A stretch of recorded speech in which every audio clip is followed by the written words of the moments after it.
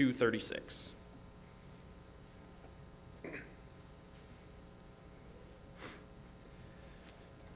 So Bathsheba went to see the aged king in his room, where Abishag the Shunammite was attending him. Bathsheba bowed low and knelt before the king. "What is it you want?" the king asked. She said to him, "My lord, you yourself swore to me, your servant, by the Lord your God, Solomon your son shall be king after me, and he will sit on my throne. But now Adonijah has become king, and you, my lord the king, do not know about it. He has sacrificed great numbers of cattle, fattened calf, and sheep, has invited all the king's sons, Abiathar the priest, and Joab his commander of the army.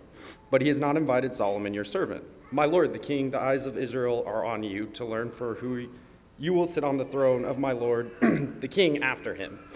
Otherwise, as soon as my lord the king is laid to rest with his fathers, I and my son Solomon will be treated as criminals."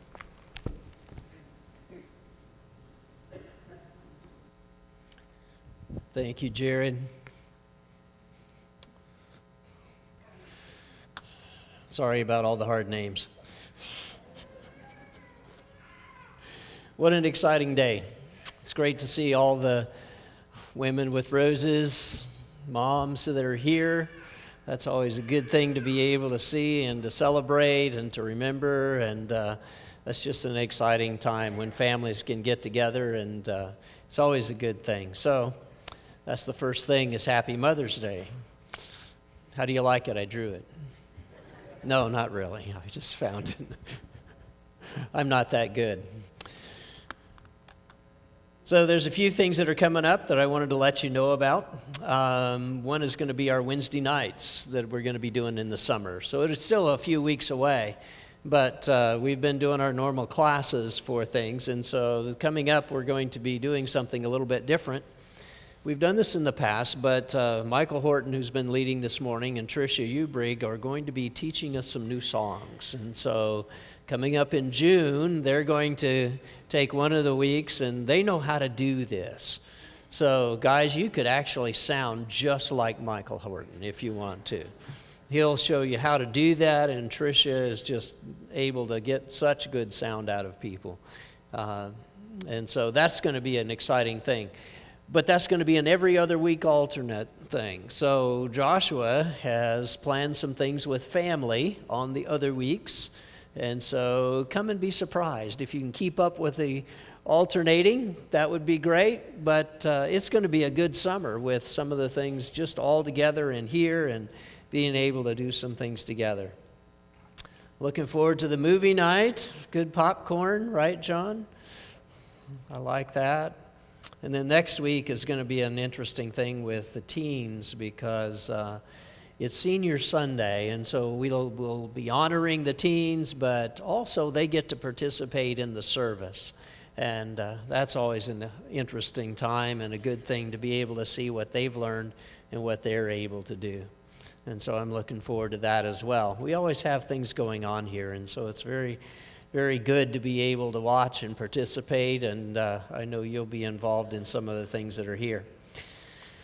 All right, so Mother's Day, I always like that because it's always such a positive thing, but we're going to start from a place I've never started from before.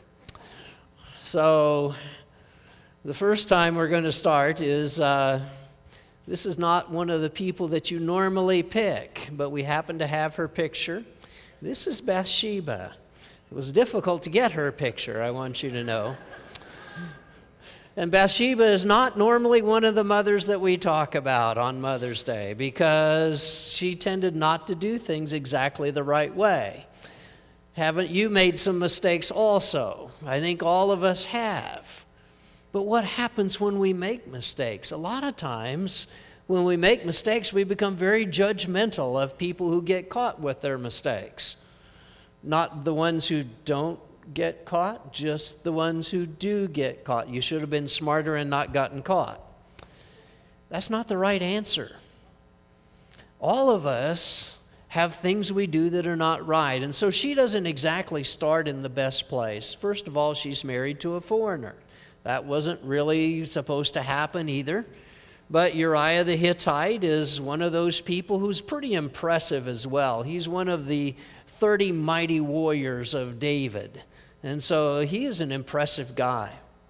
as you read the story, you find out how credible he is and how much honor he has as he stands up for his king, and as he is one of the men who will always do what's an honorable thing. But his wife, not so much. You know already probably the story about Bathsheba as she was taking a bath on her rooftop, which was a common thing.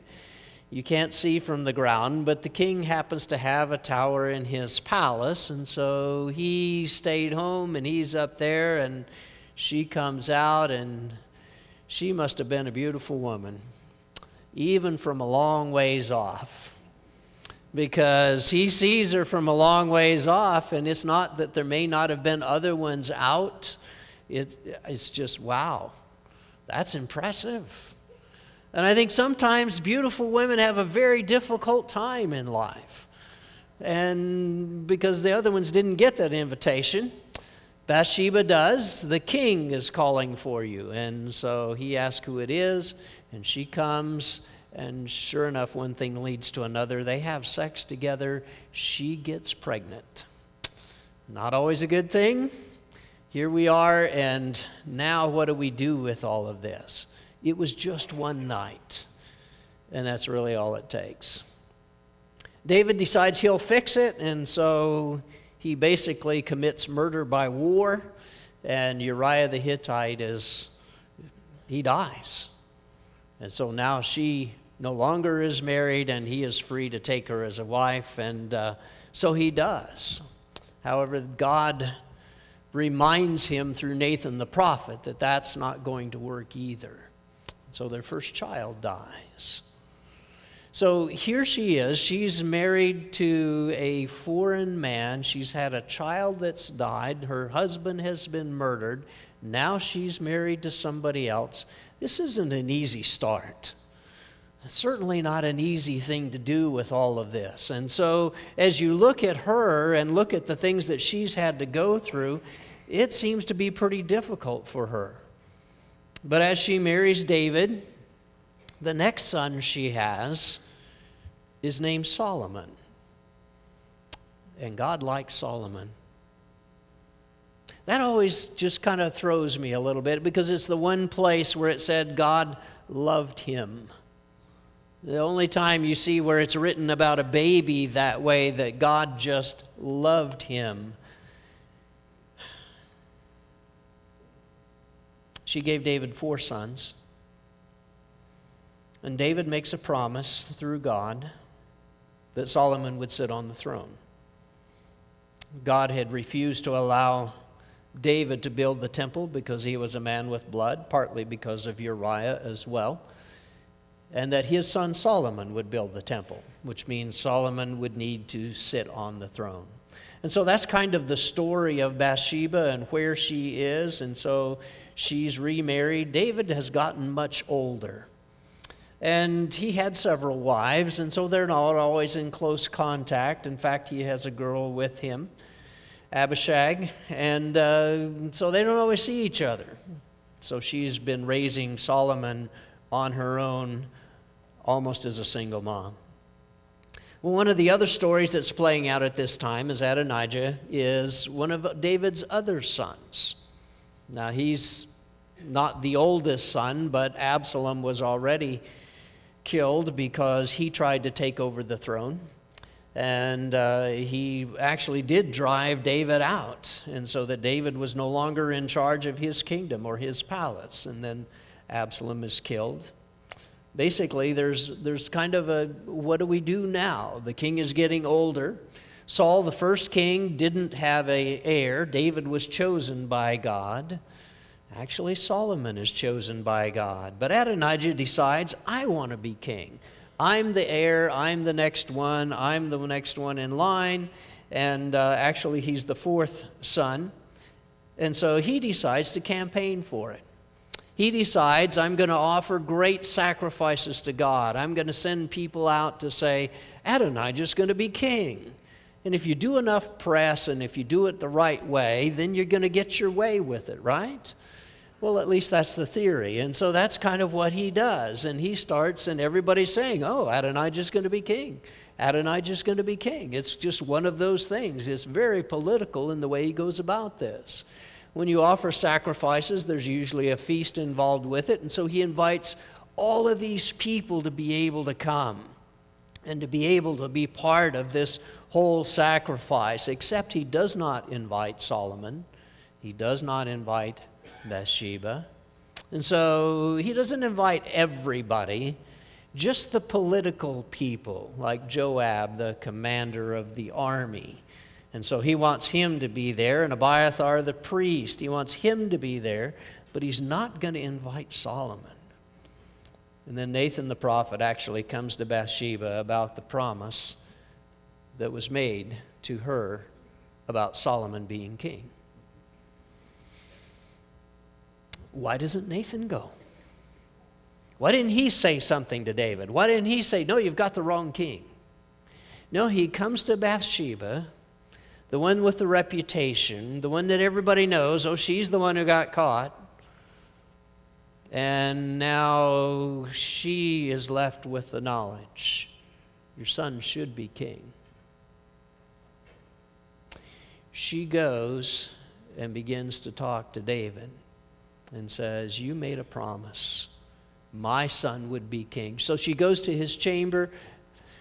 Abishag is even there, and she says, you made a promise. But you don't realize what's going on in your own kingdom. Adonijah is doing all of the things that would allow him to be the next king. In fact, he's already willing to sit on the throne and already going to be there and be part of that. And you don't even see and understand. And if this happens, then Solomon and I are not going to be around much longer. We're going to be killed.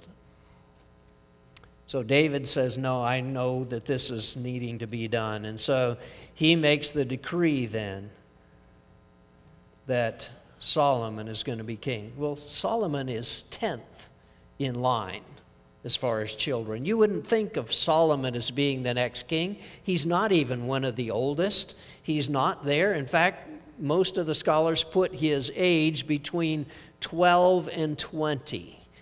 So basically, he's a teenager. We'll split the difference and say he's 16. Okay, maybe 18, because then you're legal, right? Would we let somebody be president at 18? So she essentially walks into the national convention and says, wait a minute. I'm going to stop all of this political process that's going on, and I want you to make my son the king. That takes a lot, doesn't it? But she does that because God is the one who made the promise. God is the one who told David, you're going to let Solomon reign. And David doesn't argue. In fact, David then backs her up. She has to be willing to go and to say it and to demand it. You said this. God wants this. Because if we just let the world go of the way of the world, things don't always work out. But she stands up for her son. She stands up in the face of one of David's sons as a very rich man who's offered all these sacrifices, already has this great political influence, and she says, no, my son should be king. And sure enough, she works it out. Solomon is actually then put in place as king. And it is women like that that have such power behind them that when it comes to what God says and what God wants, that they have decided they are going to carry it out. They're going to make sure that it happens. It's incredible to watch how this works. The one thing you don't ever want to do in the wilderness is get between a mama bear and her cubs. Same is true with mom and her kids. It's just about as dangerous. And if she decides, this is what I want, she is going to make sure that that happens. There is no greater tribute that I know of than to point out the fact that some of these women that God has chosen have followed what God wants in such an incredible way that they have changed the world. Bathsheba, for all of her past, for all of her mistakes, for the fact that she commits adultery, for the fact that she gets caught, for the fact that she's pregnant, for the fact that now her husband is killed and she's got to be somewhat, not saying, watch out for David, you're going to get killed. When she decides to turn to God and she decides, I'm going to live for Him, she stays. And if there's ever an example of a woman who maybe didn't start out quite right and then decides, I am going to live for God, and God blesses and God honors and God makes her one of those women who has raised a king on her own without that much interference from anybody else, because there's lots of other sons growing up in that palace. He's 10th. Got no shot, right? But boy, he's got a mom who's with it. He's got a mom who understands all of this. He's got a mom who understands what it means to be able to follow God. You see, we tend to destroy people for their past, and we tend to look down on them. We think they don't deserve places of honor, and Bathsheba says, I'm going to have none of that. She is strong enough to insist on her son. Nathan the prophet is there, but he's not the one talking. All he says to her is, didn't somebody promise you? And she's the one that then goes to work. We cannot let the shame or our past make us not act for God. And when those two conflict, we know that God is the one who needs to win out. It's very clear with moms and children that moms fight for them, and Bathsheba raised one of the greatest kings of all of Israel. David was the warrior. Solomon is the statesman. Solomon is the one who made it rich. Solomon is the one who made all the treaties. Solomon is the one who negotiated all the trade routes. Solomon was one of the greatest leaders of all time. As you look at what he was able to accomplish, he's the rich one. He was able to lead them into greater prosperity than that nation will ever see again at any time. That's pretty impressive from a woman who didn't quite start so well, but one who decides when God speaks, I'm going to believe Him and I'm going to make sure His word is carried out. And so God took special notice of Bathsheba and of Solomon. She did not let her past sins keep her out of the blessing of God. She raised a son as God's king. What an impressive fact it is to be able to realize that. So I think she's an example, one that we need to recognize, not one that we need to avoid. There's one more that I want to compare today, and that's Mary. Now, Mary we use a lot. Mary is the mother of Jesus, and so we understand Mary. She's not one who did anything wrong, and yet she finds herself almost in the same situation. And if you were not on the inside reading the book, but living with Mary, you're going to think exactly the same thing. What is God doing with all these women? Are you kidding? Now she's pregnant before she's married. I mean, she's got a guy that's going to marry her, but it hasn't happened yet, and you know how that is. Now she's pregnant. And so she's going to carry exactly the same shame as what Bathsheba did. She's going to have people who don't think she has done things right, even though she has, because the child that she carries is really the child of God, and it's one that the Holy Spirit has put there.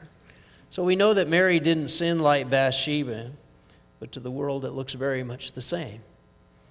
Both got married after they dealt with the news of the pregnancy. Both continued in service to God, and both stood by their children in very difficult situations. Mary was with Jesus during His ministry. She was the one who was there. She didn't see Him all the time because He was traveling a lot. He had called disciples, and He was not always there, but She was very special and important to him. One of the first miracles Jesus ever does is because of his mother. She calls him to a wedding where she must have had some part in the wedding, and goes up to him and says, they're out of wine. So he tries to say, my time isn't yet. But because it's for Mom, he's the one who turns water into wine. The first miracle's for her. She has a tremendous influence with him. When Jesus goes to Nazareth, he's there to speak. He comes back to his hometown, and he even speaks in the synagogue, and they're so impressed with him. Wow, this is great. The carpenter's kid has grown up, and now he can quote Isaiah to us. And then Jesus kind of puts them down a little bit and says, there's not many faithful people in Israel. In fact, God couldn't find any during the times of Naaman and Elijah, and they get mad. And she has to watch as her whole town turns against him. The town where he grew up, the town of Nazareth, where he was supposed to be, where he should be recognized as a great prophet. And yet that isn't what happens, because they decide they're going to throw him off of a cliff, and so they grab him and they take him there, but somehow he escapes. And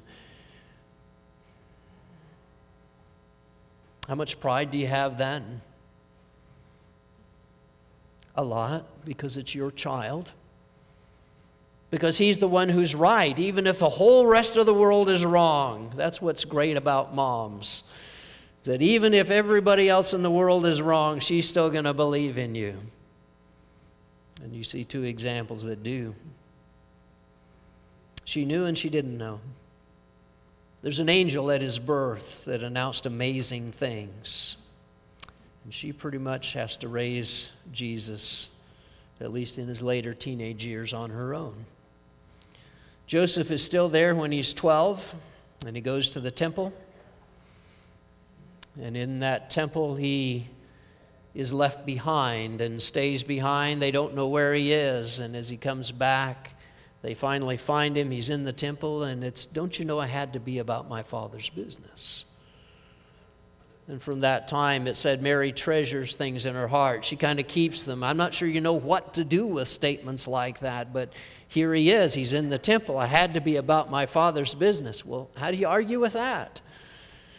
You shouldn't do that. Well, you can't say that. It's God's will. It's what God would want, and I need to be doing that. So certainly grace is extended for that, even if you break parents' rules. And so there they are, but Joseph is never heard from again after that. So by the time he's 30 and begins his ministry, it's just Mary. And she watches the rise in popularity of all the things that happen, and she watches also the hatred of the rulers at that time, and how they don't understand, and how they disagree, and how Jesus kind of on purpose says things to them to provoke them. He heals on the Sabbath. There's a man with a withered hand. There's a paralytic. He says, I'm Lord of the Sabbath. That doesn't get him many points, does it? He's not playing the political games that everybody else would have done. He's no Adonijah. He's not trying to get to be king that way. And she watches as people begin to reject him. There's even one point where she comes to get him because everyone thinks he's crazy. And she and the brothers come and, they're outside, they're waiting for you, and they've come because we think you're crazy. And we're going to take you home, and we've got this little white padded room that we're going to put you in. But that doesn't happen either. She wasn't in the garden, but she was at the cross. She was there to watch her son die, and she never gives up on him. He had not done anything wrong, and she's right there with him through it all. He's crucified between two criminals. Matthew 27:51, it says, "And behold, the curtain of the temple was torn in two from top to the bottom, and the earth shook, and the rocks were split, and the tombs were opened, and many of the bodies of the saints who had fallen asleep were raised. And coming out of the tombs after his resurrection, they went into the holy city and appeared to many. And when the centurion and those who were with him kept keeping watch over Jesus saw the earthquake and what took place, they were filled with awe and said, 'Truly this was the Son of God.'" She sees what's going on. She sees all the hatred of the people, and it doesn't drive her away. But she can't get that close because there are too many other people around. She sees what's happening to her son, and then she sees what happens to the earth as they try to destroy him. And the earth begins to come apart. The earthquake begins, and there's darkness, and the rocks are split. That makes a huge sound. Earthquakes make a great big sound as well when the earth begins to tremble and to move on itself. And it's all about her son. And then the Bible adds this: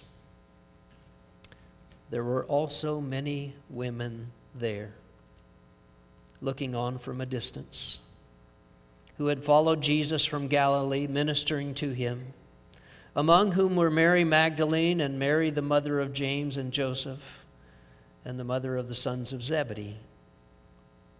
When it was evening, there came a rich man from Arimathea, whose name was Joseph, who also was a disciple of Jesus. He went to Pilate, and he asked for the body of Jesus, and Pilate ordered it to be given to him. And Joseph took the body, and he wrapped it in clean linen shroud, and laid it in his own new tomb, which was cut in the rock. And he rolled a great stone to the entrance of the tomb, and he went away. And Mary Magdalene and the other Mary were there sitting opposite the tomb." She has two other sons, James and Joseph. And so when it says the mother of James and Joseph, it's talking about Jesus' mother, because those were two of the names of the sons that she had after him. And then she's called the other Mary. Mary Magdalene is given as, we get both names, which is very unusual. And the other Mary. And that's all it refers to her as, the other Mary. And she's there. And that's what her name is, the other Mary. But she does not leave her son. She is there watching. And she's watching all this being done to him. And she watches all of the abuse that he suffers. And she knows how he believed.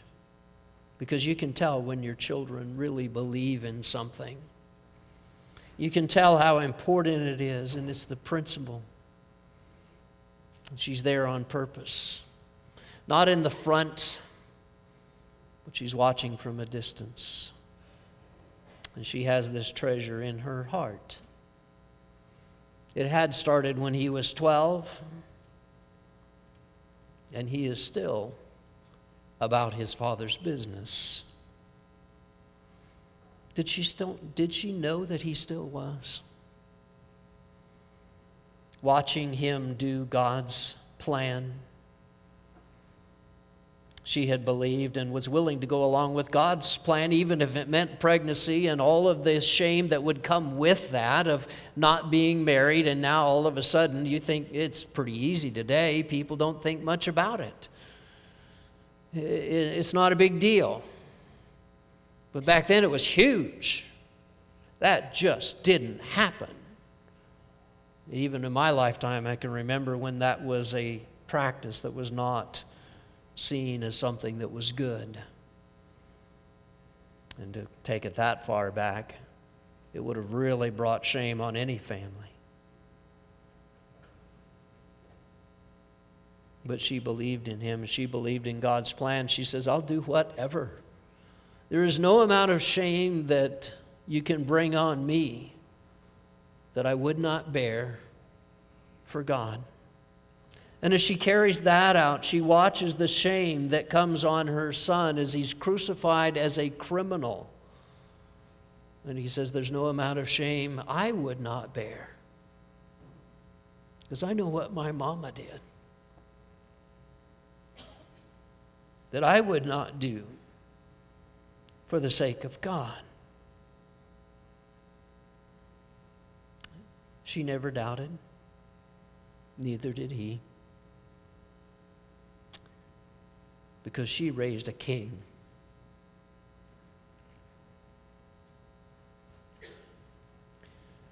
She raised the greatest king of all of Israel and of all the world. And all the prophecies pointed to it. He would rule his people with a rod of iron. He was becoming that new king, but I'm not sure she really knew it at the time. She was there for the battle with evil. She was there sitting, watching, helpless, nothing she could do, as great punishment was given to her innocent child. And all of the anger and the hatred of the world came upon him. And when it was over, he was dead. And they took him to a tomb. And she watched as they placed him in the tomb. She couldn't even go to his tomb because there were guards there. That's my guess. We don't see a record of her being around the tomb. And so as soon as time permits and as soon as you see her able to go there, in Matthew 28, it says, now after the Sabbath, toward the dawn of the first day of the week, Mary Magdalene and the other Mary went to the tomb, and behold, there was a great earthquake, and the angel of the Lord descended, for an angel of the Lord descended from heaven and came and rolled back the stone and sat on it. And that other Mary was the mother of Jesus. Mary was at the tomb with spices for her child, knowing that there's no amount of spice that's going to make this better. There's no amount of spice that's going to make it okay. And she felt the earthquake, and she saw the angel, and she saw that the tomb was empty and her son was gone. He's risen. And I have to think she believed. And she puts that as a treasure in her heart, that he's a man who will be about his Father's business. And that's how she raised him, so that he would be strong enough to do that. What an incredible thing it is. What an incredible influence moms have in being able to raise great men who change the world, and they themselves change the world. And so today we still have people who are able to do this. She went and she watched and she saw, and she's very often very helpless about it all, because what else can she do? How else can she make this difference when there is no way? She's got to have some kind of power, some kind of influence, and she doesn't.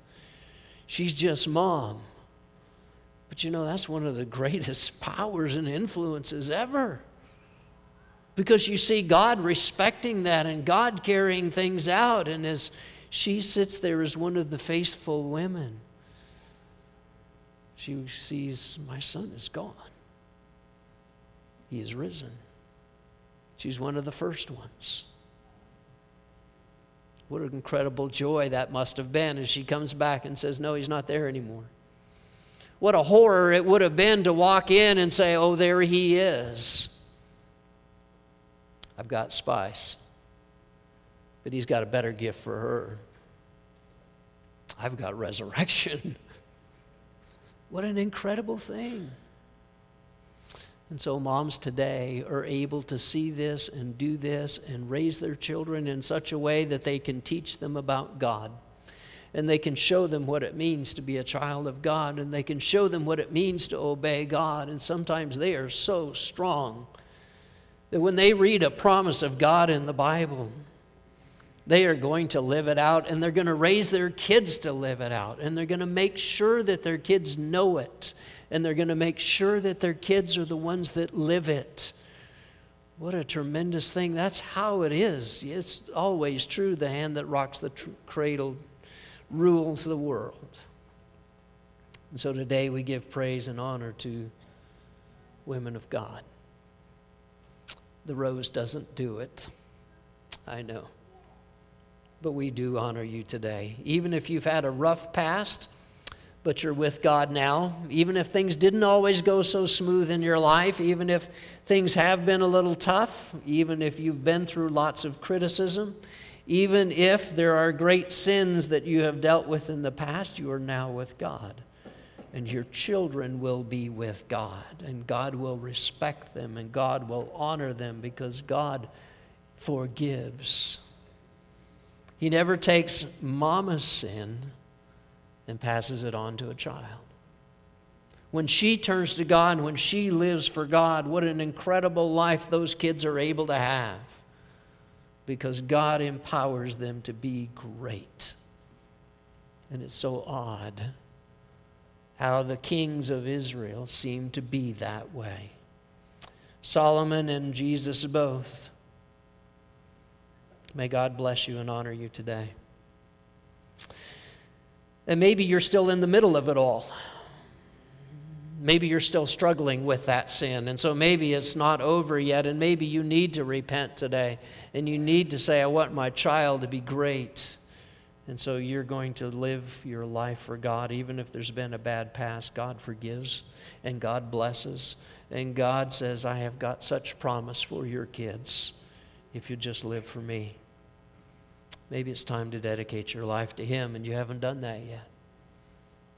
We're here to honor you today, and what greater honor could that be than to turn your life over to God this morning?